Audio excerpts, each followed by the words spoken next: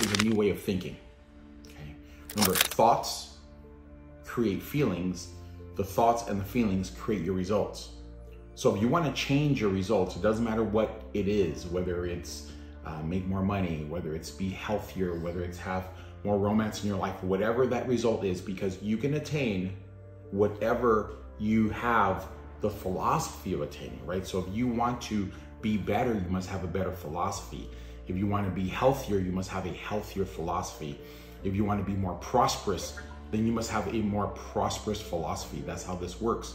So therefore, those of you that have decided to change your philosophy, and what is a philosophy? A philosophy is the search for knowledge, the love of wisdom, right? It's a way of thinking. It's the first step of the 5 steps to really transform your life. From philosophy, we go to attitude. From attitude, we go to activities.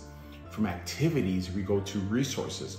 And from resources, we go to lifestyle. Lifestyle is who you've become, but it all begins with your philosophy.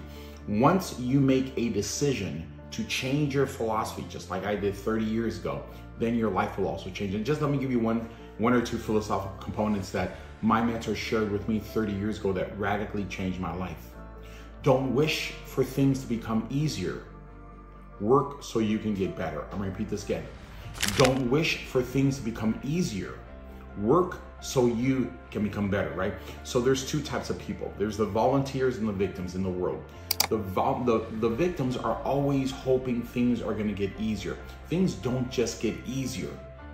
But the volunteers, the people that volunteer for greatness, those are the ones that begin to work on themselves. Those are the ones that say, you know what, if it's going to be, I know it's a cliche, but they say if it's going to be, then it's gonna be up to me. And those are the ones that work on themselves. Jerome would say, if you work on your work, you create a living, but when you work on yourself, you manifest a fortune. So if you want to change something about you, change your philosophy. Once you change your philosophy, then you're going to see other things about you also change.